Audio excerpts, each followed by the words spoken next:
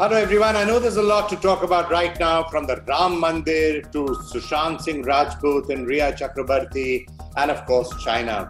You can stop talking about China. But today, I'm going to come back one more time to coronavirus. And the reason for that, obviously, sometime tonight, India is going to cross the 2 million total cases mark. And that's a significant landmark to hit. Also, total number of active cases have crossed 600,000. And that's obviously a source of some concern. And the overall numbers obviously is something that we should worry about now. Of course, it can also be said that per capita numbers in India are still not that high. But in absolute terms, India is now the third country to cross the 2 million mark. The other thing that we should be concerned about is this sort of a figure put up from the Washington Post, which is showing you that in the last 1 week or so, in terms of total number of coronavirus cases, India has actually added more cases than any other country on the planet. Yes, India's got the largest population, but that's not really the number that you want to see. Total number of cases actually more than the USA or Brazil, according to this Washington Post graphic. Now, having said all of that, there is one piece of really good news, though, that I want to draw your attention to. So with the bad, there's often good. That's the way life is. And that's this. These are the figures for increases in active cases for the last 5 or 6 days. Now look at that. Active cases, this is Parakard's statistics, which you can see there.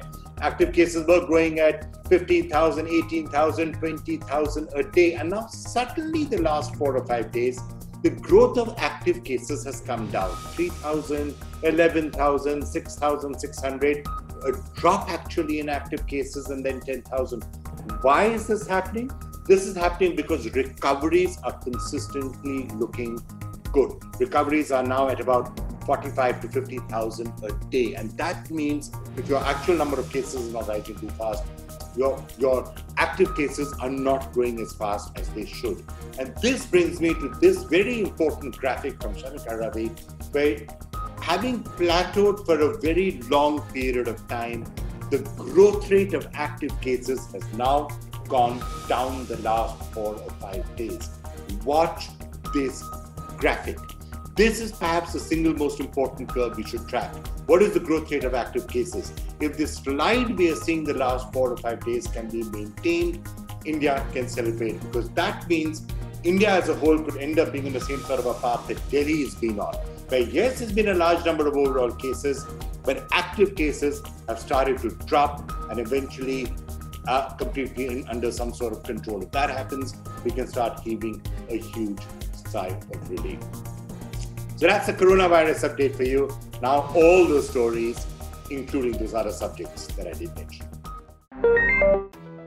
India logged more than 20 lakh coronavirus cases on Thursday evening, taking the countrywide figure to 20,06,760 cases. India is now behind Brazil, which has more than 28 lakh cases, and the United States, which is leading the list of nations hit worst by the pandemic with close to 50 lakh cases. This morning, Health Ministry data showed that the country has added more than 56,000 cases, taking the total to 19.65 lakh. A total of 13 lakh patients have recovered so far, with over 40,000 dead.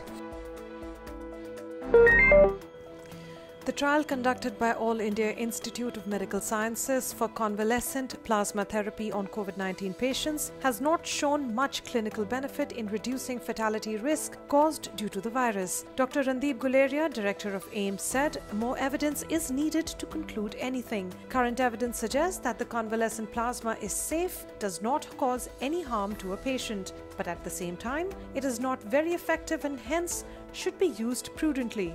Doctors involved with the trials say convalescent plasma is not a magic bullet. While there may be a certain set of patients who benefited from it, a lot of work still has to be done. The institute completed a randomized control trial to assess the efficacy of plasma therapy recently with 2 groups of 15 COVID-19 patients.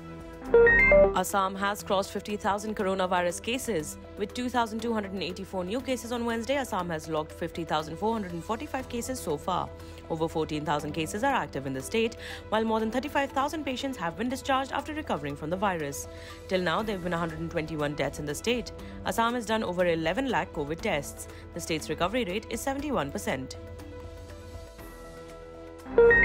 The number of individuals in home quarantine in Mumbai has fallen by 28% in the last month as the coronavirus curve plateaus in the city. The number of people in institutional quarantine has also dropped by 62% in the same duration, in some more respite to Mumbai's residents. According to a Hindustan Times report, the BMC has directed ward officers to shut unoccupied COVID care centres, given over 90% of them are lying vacant. At the moment, many coronavirus cases are surfacing from residential complexes, and the civic agency is concentrating on home quarantine for the city's residents. In total, BMC has 72,656 beds in CCC facilities, out of which merely 6,065 beds are presently being used. India has reportedly snubbed China's demand for moving back forces in Ladakh. India firmly told China that it will not move back any further in the region along Pangong Lake as military commanders of the two sides continue discussions on disengagement in eastern Ladakh, reports said. In the last meeting, India rebuffed China's demands that its troops vacate a critical post to facilitate further disengagement. China wanted India to remove a critical post called Dhan Singh Thapa post located on Finger 3 for Chinese forces to move back. But India has refused to do so since the post on Finger 3 is within Indian territory. With heavy rain crippling Mumbai, the city has been put on red alert after receiving the highest rainfall of the season within 12 hours on Wednesday. In a dramatic video shared online, a portion of a house was seen collapsing in Dadar after the downpour, but fortunately no casualties have been reported. Police, ward staff and ambulance have reached the spot for rescue. Scores of vehicles are stranded on the road in various parts of Mumbai due to severe waterlogging. In a new development that has emerged in Sushant Singh Rajput's death case, call detailed records show his girlfriend Riya Chakrabarti had blocked the actor's phone number on June 8th. As per the call records, there was no conversation between Sushant and Riya from June 8th till the 14th, the day Sushant was found dead in his Bandra house. The report further states that Sushant did call his sisters on June 8th but did not call anyone after that day.